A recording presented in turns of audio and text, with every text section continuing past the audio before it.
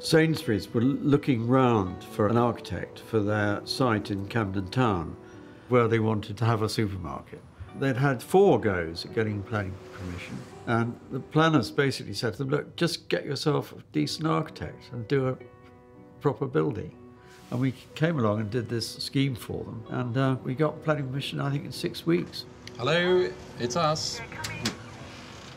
Okay, this is exciting. Hi. Hello. Hi. Welcome. Hi. We had an obligation in the planning application to build some residential. We had an idea about how a terrace row of very modern houses could really work here. Yeah, hi. Honestly, it's wonderful. Let us come Of course, needless to say, they didn't want to build luxury dwellings. We were still hammered down into the ground on cost. So we built them out of industrial materials, which seemed to blend in with the supermarket.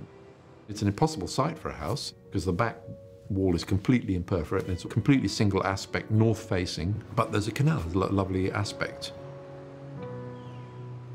I haven't been here since 1988. Really? What, Yeah. you've never been inside one, really? Well, I've been inside, I was pouring all over them, Yeah. you know, when we were handing it over, and then that's, you know, job done. That's it. Not, I had to let My Well, dog, come let in, go. you'll see some my dog had a changes. friend who lived But not there, too so much. she- So you're remembering it now. These are the 2 boys sitting there. Hello. Our son is 20. We moved in when he was like 9 months old, so he's going to be 21 soon, so it's 20 years. Exactly 20 years. Yeah, in exactly 95. 20 years ago. We'd always looked at these houses, dreamed of having one of these houses, and we happened to walk past and we saw that they were having this auction. So we went in and said, would you pass our details on, because we really love these houses, and they did, and within a week we bought it. It's amazing to think about now, because really and truly they were accidental, these houses. A sort of spin-off, really. The supermarket was the key thing. Yeah. You know, this house, your house exists because of a traffic planner's turning circles.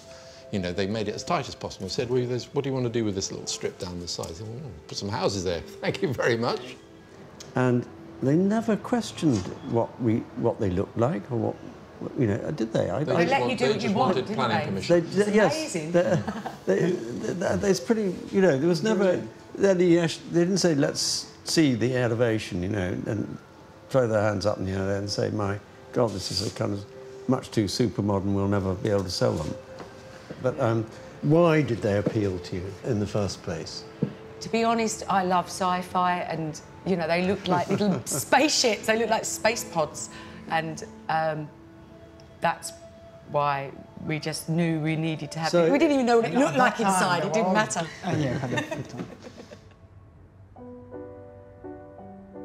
We devised this idea of making the living room double height with a glazed industrial door that lifts up so that the living room can, in nice weather, actually become outside space. Oh, that's it. Hey, so let's stand out here. Having done a lot of advanced factory units, we're familiar with the technology of a raising and lowering loading door. You know, those are industrial doors straight out of the catalogue.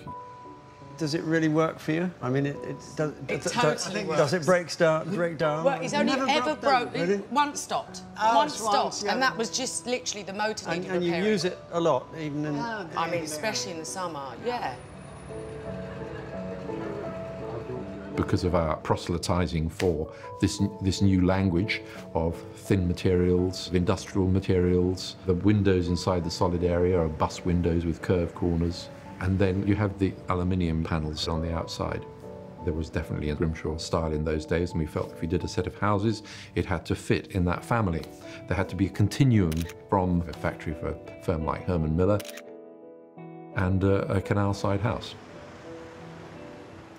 We were trying to bring an industrial aesthetic to a domestic situation.